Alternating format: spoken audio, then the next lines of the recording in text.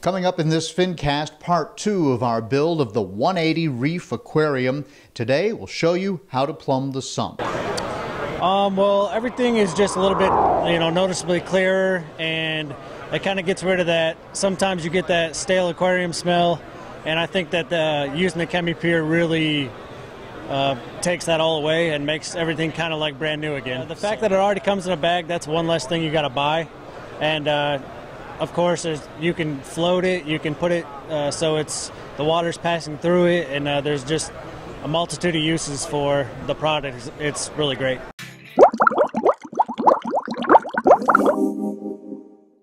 Hi everybody, John here with another Fincast, and today I've got for you part 2 of the setup, the build if you will, of my 180 Reef, and I'm so excited about it. As I'm sitting here right now today, it's been 3 weeks since we first put water in this aquarium, so I'll give you an update on how it's going, and then I'll back into it a little bit and show you some of the features that I'm using to build this, the plumbing that goes down into the sump to make it as easy as possible. And again, I'm dealing with an aquarium here that is a conventional tank that's sitting on a factory stand with a factory canopy. And there are some beautiful builds out there on the internet with guys dropping pipes through the floor, and they've got a fish room, and they've got all sort of off-site, out-of-room stuff.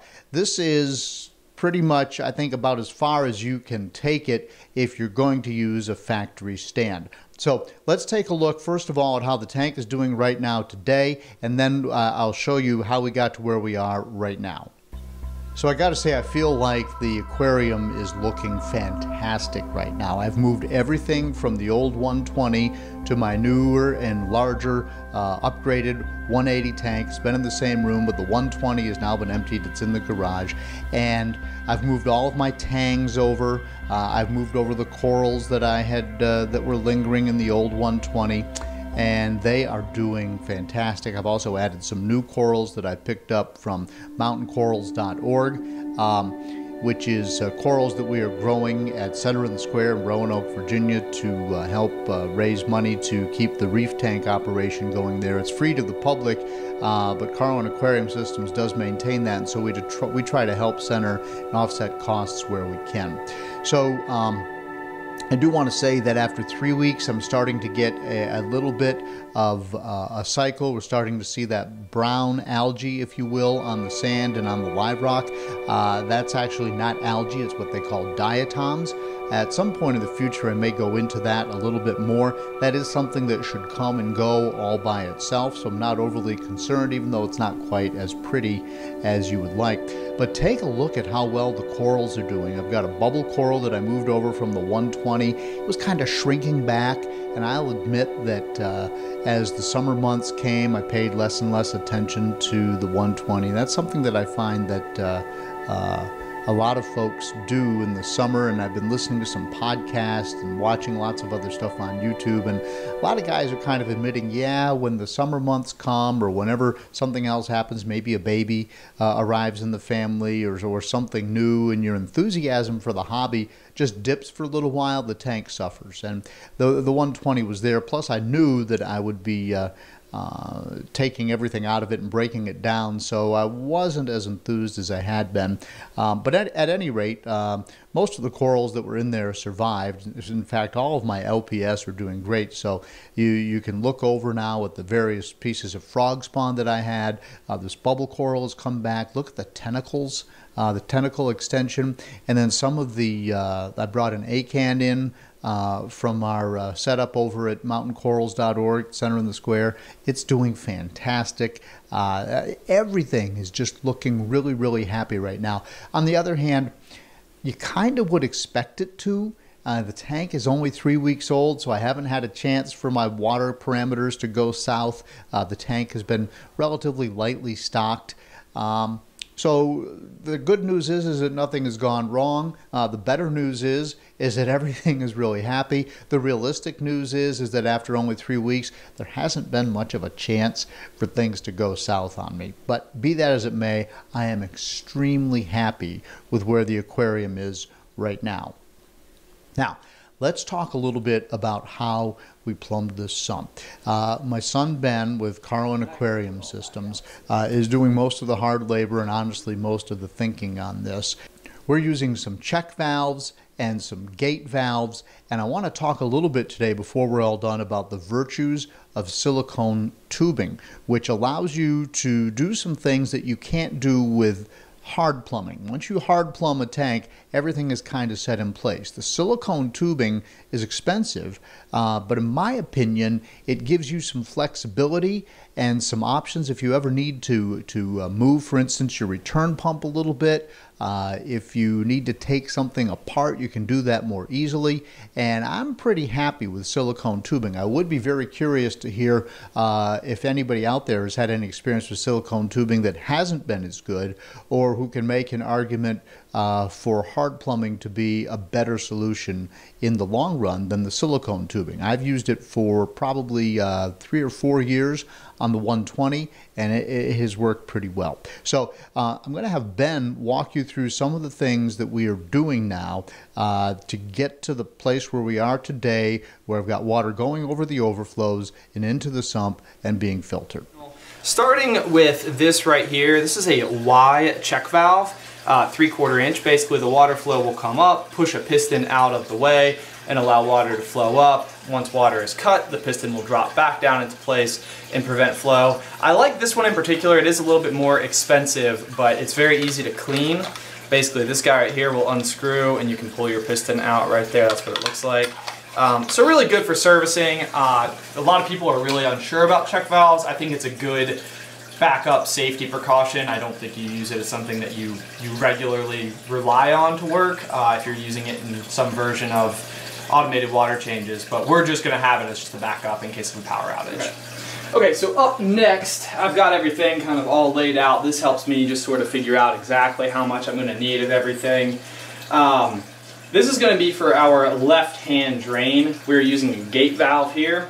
Basically what these guys can do, if you have them employed on one side of the aquarium or the other, if you've got 2 drains in use, is basically dial it in so that you can get a very specific amount of water flow coming through it. It helps to keep the aquarium a lot quieter. If you ever get kind of that loud rush, it almost sounds like a flushing toilet. It's good to have on there. Again, we'll just sort of dial it in. It's a set it and forget it type of method. Up next, this is probably familiar to anybody who's ever plumbed an aquarium before. We have a unionized ball valve. This is the Dura brand, which we do like. One of the things that I like about this is that it's unionized. Basically with aquariums, you really just can't have enough unions. What this is going to allow you to do is if at any point in time you need to service the valve, the pumps, anything associated, it just screws off easily, and then you're able to kind of get in there and play without having to go through and start cutting pipes and everything, because nobody ever wants to do that. So that's just the Dura ball valve. We'll have a few of them on this system. Okay, so you may notice that we've got 1-inch barb fittings on each of our pieces of PVC here. This is something that I think may be more specific to our practices with aquarium installations, but I personally love silicone tubing. This is 1-inch ID silicone tubing right here. It's very quiet, vibrate resistant, but it's also just very flexible and easy to work with. It will kink really easily if you try to turn it too hard. But for long runs, a lot of times I like it because it means that you can kind of wiggle your pumps around, you can move your reactors around, and you're not at risk of accidentally knocking a pipe too hard and causing, you know, something to break free, anything like that. So silicone tubing is very expensive. I think it usually runs about $7 or $8 a foot, and we have 8 feet of it here, so obviously it's a pretty significant investment, but we do have a lot of success with it and we use it on most of our systems.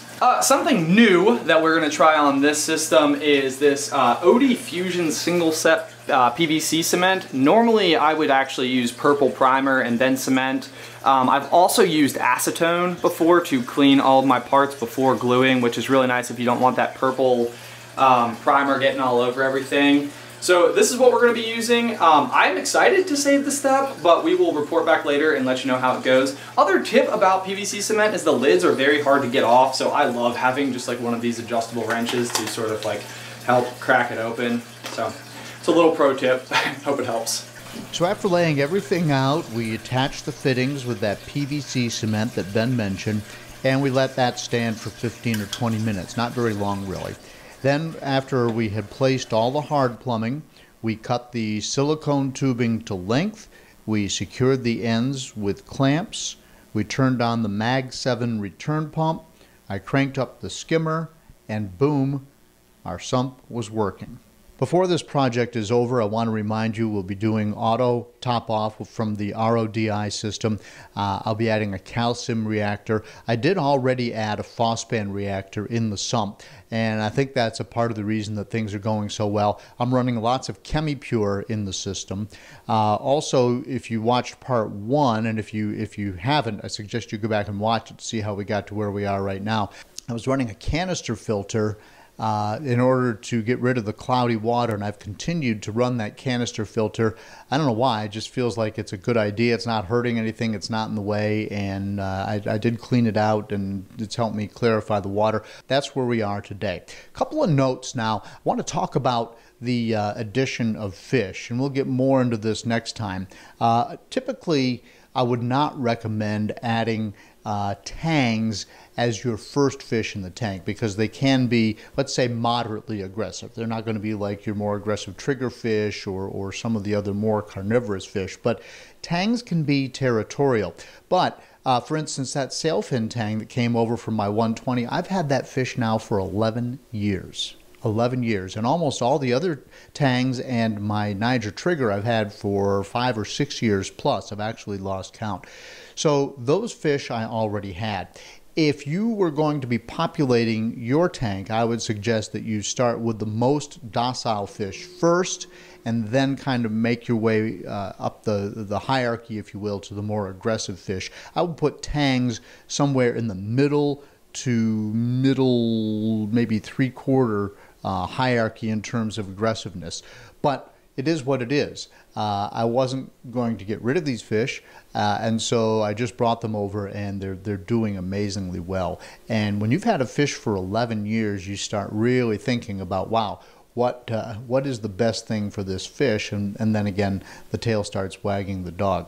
And as I mentioned also in part 1, there are best practices with aquariums. There certainly is a lot to be argued for patience with aquariums. Some of us have patience, some of us don't. I've been in the hobby for as long as I can remember, either freshwater or marine, and I've even owned the local aquarium store for a while. So I know the benefits of patience. That doesn't mean I have it. And then I've got things going on, like I've got a lot of people coming through. We've got a wedding coming up. Even as I speak, my wife is holding a wedding shower, and I kind of wanted that tank to look a certain way by the time all those people got here. That's probably not in the best interests of the aquarium. I might be rushing things a little bit. On the other hand, it's my aquarium, and I want to get the value out of it. And I also have the ability to do the water changes and to keep a close eye on it. And because it's brand new, I'm all about it right now. I think about this aquarium not 24/7 because I have other things in my life, but certainly I can tell you that it's top of mind, and I don't mind trying to stay in front of some of this stuff. And I know that I'm pushing a little bit in terms of getting those fish in there, getting the corals in there, and so forth. But I'm happy that things are going well. So I just wanted to admit that that I might be pushing it a little bit. Hey, appreciate you watching Fincasters. I would love it if you would go to my Facebook page. I just posted a link to what I think is an important article about what's going on in Hawaii right now, where they have closed the fishery. So local people there whose livelihood depends upon collecting fish for the hobby have been told they can't do it. They cannot do it for commercial purposes. You can still collect fish for your own personal fish tank. There's been a lot of discussion in the hobby about how they think that that folks are overreacting. If the collection of fish is done sustainably and regulated, there is a strong argument to be made that these fish can be taken off the reef safely, and this is where we get our yellow tangs, by the way, and that it will not harm the reef and it won't harm the fish populations. Now, it's got to be done right, but I think perhaps that people are overreacting. So what they've said is we're going to close the fishery. They want to study it. They want to figure out what the sustainable practices are, and then Some people think it'll be reopened with maybe new restrictions, and some people think it won't be reopened at all. But at my Facebook page, I've just published, not published, but reposted what I think is an important article from Coral Magazine. So I think you might want to take a look at that. Okay, appreciate you watching this Fincast. And coming up, we'll show you the addition of more fish to the 180 reef. We will show you probably the next big development will be the auto top off. And I really want to talk about the rock scape in there, which comes from Real Reef, and we'll be talking about that as well. Thanks for watching. I'll see you in the next Fincast.